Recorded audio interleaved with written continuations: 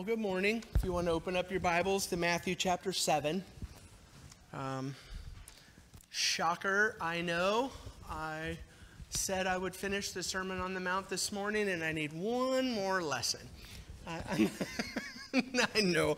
But come on, if I've taken this long to get through the Sermon on the Mount, I don't want to have to rush for the last lesson. So there's a couple of things that I think that we should not rush through. So that's where I am today. We'll be in Matthew chapter 7, verses 13 through 20. And if you want to just look in your Bible at Matthew chapter 7, starting at verse 13, in my English Standard Version, I have a terrible break in the text. It might be something helpful for you to mark this in your Bible so that you see it. It says above verse 12 in my Bible, the golden rule, which is what we did last Sunday, whatever you wish others would do to you, do also to them, for this is the law and the prophet. And then under this same heading, it's our very first thing that we're going to talk about today. I think there should be another heading above verse 13 that talks about the two ways. And what we're going to do for today and tomorrow is look at four conclusions. There are four separate stories at the end of the Sermon on the Mount that all basically say the same thing. They all say do or die.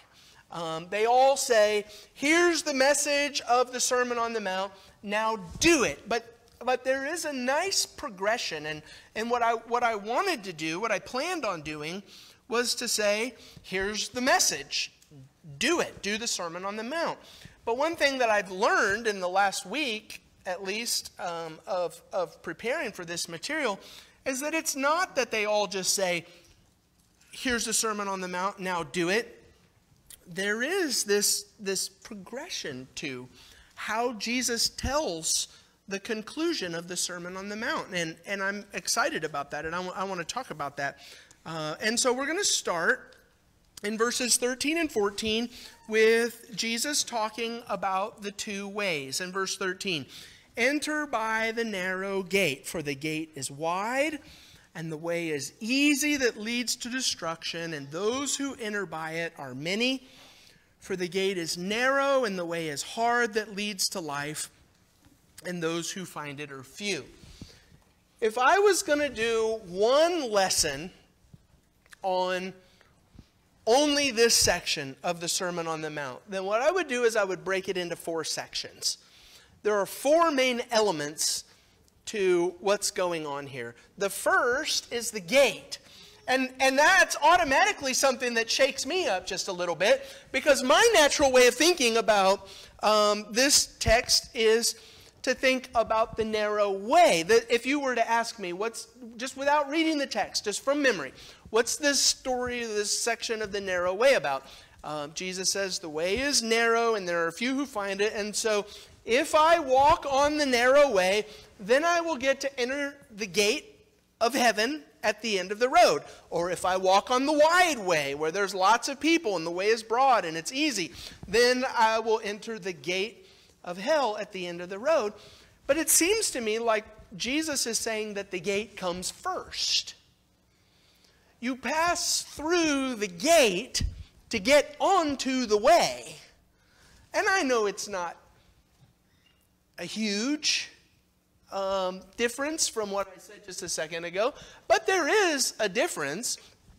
Enter by the narrow gate. For the gate is wide and the way is easy that leads to destruction, and those who enter by it are many. For the gate is narrow. Enter by the gate, the narrow gate, to get onto the way that's hard, that leads to life, and those who find it are few. And so this is one thing that's been helpful for me, to think about this text at the end of the Sermon on the Mount. I have a picture of two ways. All of us do. We have a choice after listening to what Jesus has said.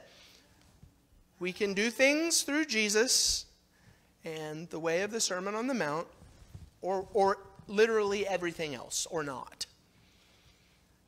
if you want to go through Jesus, that gate's narrow. And the way that I think about the narrow gate is, if I'm going to go through Jesus and I'm going to walk on this narrow road, I can't pack all my bags and bring my stuff.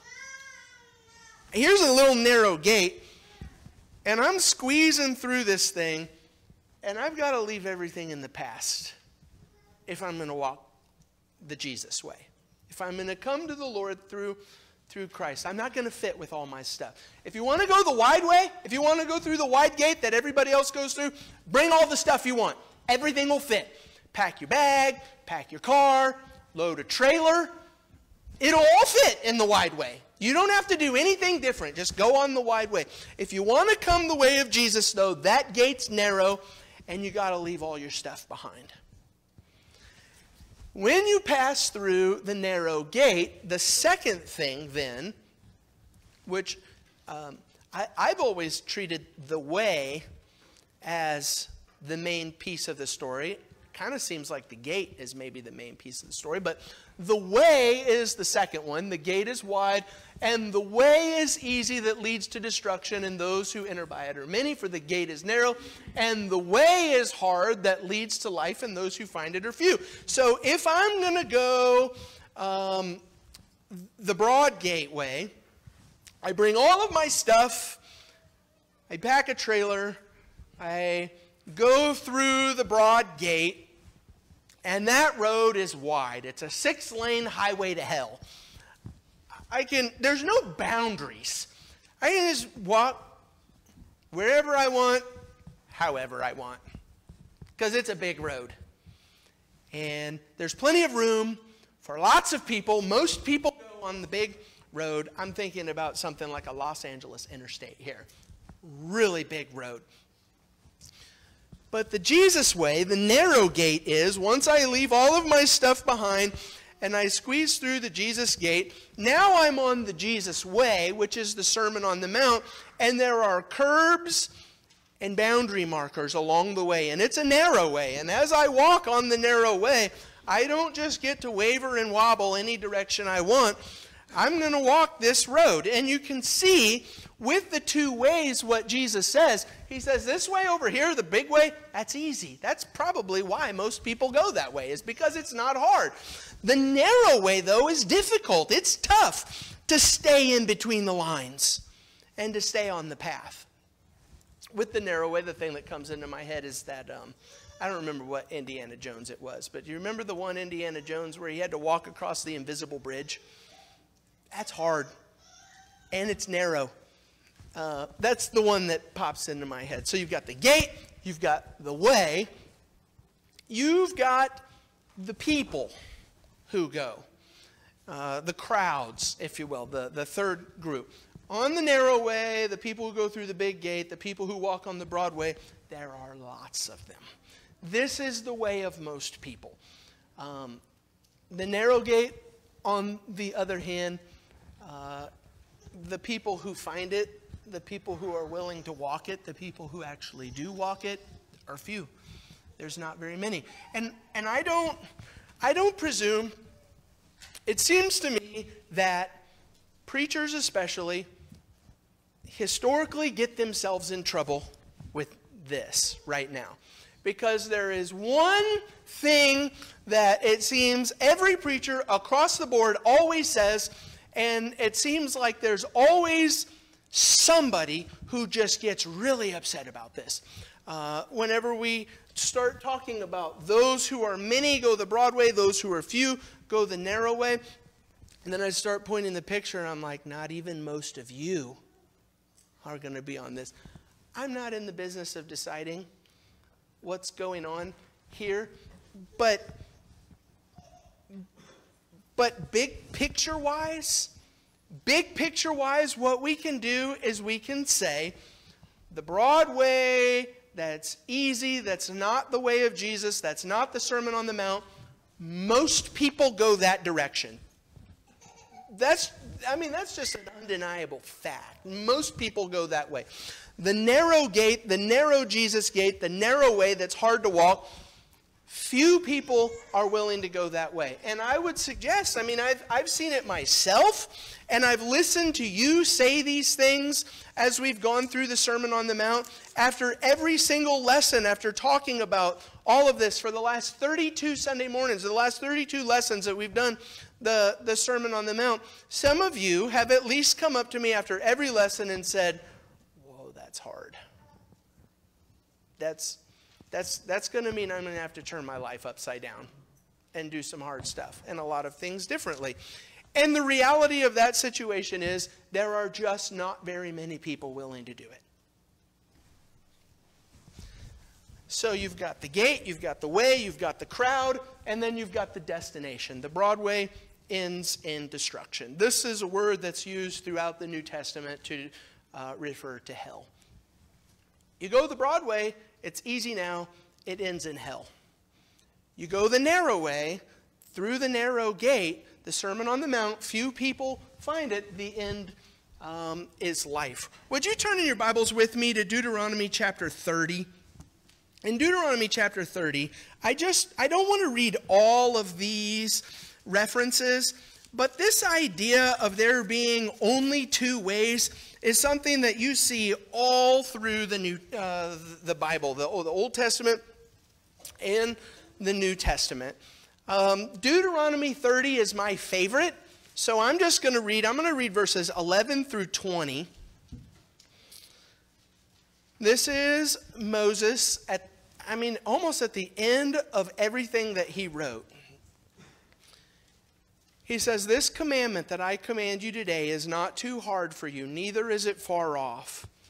It is not in heaven that you should say, 'Who will ascend to heaven for us, to bring it for us, that we may hear it and do it?'" You notice that as far back as the time of Moses, there are people who heard the word of God and said, "Ooh, that's way too hard. Ooh, that's not accessible. That's not doable." And what Moses is doing, I think, in what he says is he's acknowledging that it is hard, but he says, it's not in heaven. It's not like you can say, it's way up there and I can't attain it. I can't achieve it. He says, it's not up there in verse 13. "Neither is it beyond the sea that you should say, 'Who will go over the sea for us to bring it to us in order that we may hear it?' But the word is very near you. It is in your mouth. It is in your heart, so that you can do it. See, I have set before you today life and good, death and evil." It's the two ways. Here is the word of God. One way is the way of life. One way is the way of death and destruction. Verse 16, "If you obey the commandments of the Lord your God that I command you today, by loving the Lord your God, by walking in his ways, by keeping his commandments and his statutes and his rules, then you shall live and multiply. And the Lord your God will bless you in the land that you are entering to take possession of it. But if your heart turns away and you will not hear, but are drawn away to worship other gods and serve them, I declare to you today that you shall surely perish. You shall not live long in the land that you are going over the Jordan to enter and to possess. I call heaven and earth to witness against you today that I have set before you life and death, blessing and curse." And he finishes by saying to this group of people, I want you to choose the way of life. There's two ways for all of us, but he says, now, therefore, choose life, that you and your offspring may live, loving the Lord your God, obeying his voice, holding fast to him. For he is your life and length of your days, that you may dwell in the land that the Lord swore to your fathers, to Abraham, Isaac, and Jacob, to give them. And you'll see this all the way through the Bible, that there are only two ways. This picture, after describing what we've done, this picture is not really an accurate picture, from what there's no gates and the ways look like they're the same distance, but you can see a summary from the picture on the board behind me right now. One is the way that most people choose to go. That's the popular way. We don't decide what we're going to do and how we're going to live based upon what most other people do. most other people are going the wrong direction. They're on the Broadway, and we know that that place ends in hell. There is no middle way. There's only two gates. There's only two paths. That's why I like the idea of the gate at the start of the path. Because if you think about the path that's narrow and the path that's broad that ends in a gate, then what you can see me doing is straddling both of the paths until I get to the end of the road, and then I jump onto the narrow one and walk through the gate. What Jesus is saying is, go through the narrow gate and then walk this path. There is no middle way that spans both of these two paths. You choose one or the other. There's only two ways. And it's the way of the Sermon on the Mount. It's the way of Jesus. Jesus said a couple passages, John chapter 14 and verse 6, I am the way and the truth and the life. Nobody comes to the Father but through me. He's the gate. And his way, the Sermon on the Mount, is the narrow way. Acts chapter 4 and verse 12, there is salvation in no one else, for there is no other name under heaven given among men by which we must be saved. In Matthew chapter 7 here, when you see verses 13 and 14, I just put a little line there. Since my Bible doesn't make a separation for me, I put a little line there to make my own separation, to say, this is the start of the end. This is Jesus after he said everything that he intends to say in this sermon. And he says, you're either going to choose to do it or you're not. You're either going to choose to walk this path or you're going to choose to walk every other path that exists. That choice is before every single one of us. Verse 15 moves us into a new section, and what I think that we should do is connect what we just read with what Jesus is going to say in verse 15. He says, beware of false prophets who come to you in sheep's clothing. Now we will come back to this and we'll talk about this, but turn over to Jeremiah chapter 23, because when I think of a false prophet, the thing that just naturally comes into my head before everything else is to think of somebody who is saying something that is anti-God and not true. And sure enough, that is the way of the false prophet. But throughout the Old Testament, you see one trait more than any other trait that marks out the false prophet. The false prophet in the Old Testament is called the prophet of peace. And what the false prophet says, you can see here in Jeremiah, is, you know what? Jesus has laid out this narrow gate and this narrow way, and it's the only way, and there's not very many people who find it, and it's the only way to life. The prophet of peace says, in regards to God's message, he says, that just sounds a little too extreme. I think we'll be all right if we just go over to the Broadway. It's easier after all. It's the prophet of peace. It's the person who says things are not really that bad. Look at verses 1 and 2, just so you can see who he's talking to and about here. He says, woe to the shepherds who destroy and scatter the sheep of my pasture, declares the Lord. Therefore, thus says the Lord, the God of Israel, concerning the shepherds who care for my people, you have scattered my flock and driven them away. And so the leaders of God's people, in verses 11 through 14, it's not just the leaders, but it's the priests and the prophets. Both prophet and priest are ungodly, even in my house. I have found their evil, declares the Lord. And so there's a whole batch of bad apples in God's family at this point. Look at verses 16 and 17. Thus says the Lord of hosts, do not listen to the words of the prophets who prophesy to you, filling you with vain hopes. That's their problem. That's how they're leading Israel astray, is that they're filling people with hope that is not real hope. And they're saying things to encourage people that is not real encouragement. He says, they speak visions of their own minds, not from the mouth of the Lord. They say continually to those who despise the word of the Lord, it will be well with you. This is what happened. There are people who despise the word of God, and the false prophets say, don't listen to them. It's going to be fine. It's going to be all right. And to everyone who stubbornly follows his own heart, they say, no disaster will come upon you.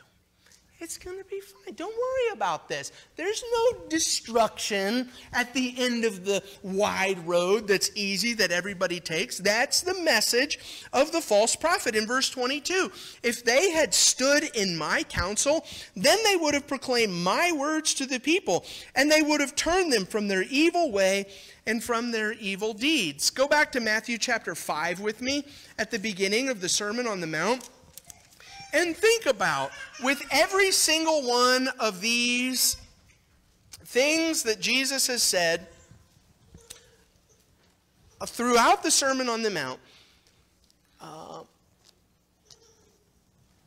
every one of us, I don't want to put this in your boat, I don't know, maybe not every one of us, I read through what Jesus has said, and I am inclined to soften it. In fact, that's how the whole thing started. In verse 19, he says, whoever relaxes one of the least of these commandments and teaches others to do the same will be called least in the kingdom of heaven. Don't relax it. Don't water it down and muddy the water and soften the message. Say what Jesus said in verse 21. You have heard that it was said of old, you shall not murder, and whoever murders will be liable to the judgment. But I say to you, everyone who is angry with his brother will be liable to judgment. Whoever insults his brother will be liable to the council. And whoever says, you fool, will be liable to the hell of fire. And the inclination is to say, but are you really going to be in trouble with God if you're angry with your brother? I mean, come on. And we say, that's what Jesus said. Don't water it down. That's what the prophet of peace does. The prophet of peace says, yeah, but I mean, sometimes we get upset. It's natural. In verse 27, you have heard that it was said, you shall not commit adultery, but I say to you that everyone who looks at a woman with lustful intent has already committed adultery with her in his heart. And we say, yeah, but it's not real adultery. I mean, it's bad. Don't get me wrong. It's bad, and we shouldn't do it. But it's not real, actual, literal adultery. And what Jesus is saying is, the end result is the same. And we shouldn't water that down. In verse 31, here's one for our world. It was said, whoever divorces his wife, let him give her a certificate of divorce. But Jesus says, and this is my summary of what Jesus says in verse 32, whoever divorces his wife, God said no divorce. And we say, yeah, but it's a complicated world that we live in, and God wants me to be happy after all. The prophet of peace is the one who takes the word of God and softens it and muddies it. And what Jesus is saying here in verse 15 is there are two ways which we've described. And he follows that with, beware of the false prophets who come to you in sheep's clothing, but inwardly are ravenous wolves. The false prophet is the one who's going to muddy the difference between these two ways. And this one's a little bit scary whenever you think about it. Because earlier in the Sermon on the Mount, Jesus said, don't give what's holy to dogs. It's easy to see the dogs. And he said, don't cast your pearls before swine. It's easy to know what a pig is. These prophets, though, who soften the message and muddy the water between the two ways, they look like us. They are ravenous wolves who are here to destroy the flock, but they look like sheep. And so the next section of this text is, how are we supposed to know the difference? Who are we supposed to follow? And he tells us in verses 16 and following, you will recognize them by their fruits.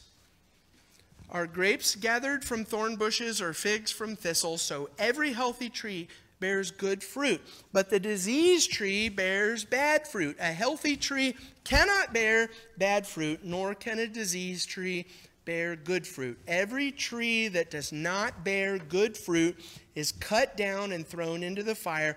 Thus you will recognize them by their fruits. How do we recognize the true prophet from the false prophet? Ryan Awad said to me just 2 days ago, I think it was, test, show results. And I didn't like the context that he said that to me in, and I still don't like what he said to me, but this is what Jesus is saying. You know a person by what they produce. The test shows the result. And it's not an easy thing to say. It's not an easy thing to look at a person and say, I mean, what you've produced is not good. I don't want to say that to somebody. But it's not hard to recognize either. Especially, I'm going to skip over these couple of quotes. Especially since God has used this illustration multiple times to tell us the exact same thing about looking at a person's fruit in Matthew chapter 12, later on in this book, starting in verse 33. Either make the tree good and its fruit good, or make the tree bad and its fruit bad. For the tree is known by its fruit. You brood of vipers, how can you speak good when you are evil? For out of the abundance of the heart the mouth speaks. The good person out of his good treasure brings forth good. The evil person out of his evil treasure brings forth evil. I tell you, on the day of judgment, people will give an account for every careless word they speak. For by your words you will be justified, and by your words you will be condemned. We can say all day long, I'm not a bad person, I'm mostly a good person. But at least in regards to this text, your words are the thing that reveal the truth. Do you speak good or do you speak bad? That's just the bottom line. What fruit do you bear? There's another place, and this one, I mean, this is not the only one that I would turn to, but this is probably the easiest one that we might go to, where Paul has specifically said the words, this is the fruit that the Spirit produces. So the question is, am I producing this fruit, or am I producing something else? There's the works of the flesh, and you can see with the Sermon on the Mount, sexual immorality, impurity, sensuality, idolatry, sorcery. But look at the rest of this list. Is the fruit of your life and your relationships with other people and your spouse and your family and everybody else that you're connected with, are you constantly surrounded by enmity, strife, jealousy, fits of anger, rivalries, dissensions, divisions? Those are the fruit that a not spiritual person produces. We can say, oh, that person is just super spiritual, super good, because after all, look at this. Do they produce that? No, they're not. You'll know them by their fruit. And the fruit of the Spirit is love, joy, peace, patience, kindness, goodness, faithfulness, gentleness, self-control. These are the fruit that show if a person is what they're supposed to be. 2 Timothy chapter 2 and verse 14. Remind them of these things. Charge them before God not to quarrel about words. Is a person argumentative, constantly bickering about something? That's their fruit. And it's not good fruit. Don't argue about words, which does no good, but only ruins the hearer. Is there a path of destruction left in their wake? That's their fruit. Do your best to present yourself to God as one approved, a worker who has no need to be ashamed, rightly handling the word of truth. Avoid irreverent babble, for it will lead people into more and more ungodliness, and their talk will spread like gangrene. Is that the fruit that we've seen? Among them are Hymenaeus and Philetus, who have swerved from the truth. That's fruit, saying that the resurrection has already happened. They're upsetting the faith of other people. That's fruit. Jesus says you will know them by their fruit. And so let's read our text at the end of the Sermon on the Mount. Jesus has said all the way, starting in chapter 5 through now. Verse 13. I think we started on August 8th talking about that. Every single point, every single lesson, Jesus finishes it up by saying, enter by the narrow gate. The Mandalorian would say about the Sermon on the Mount, this is the way. Enter by the narrow gate.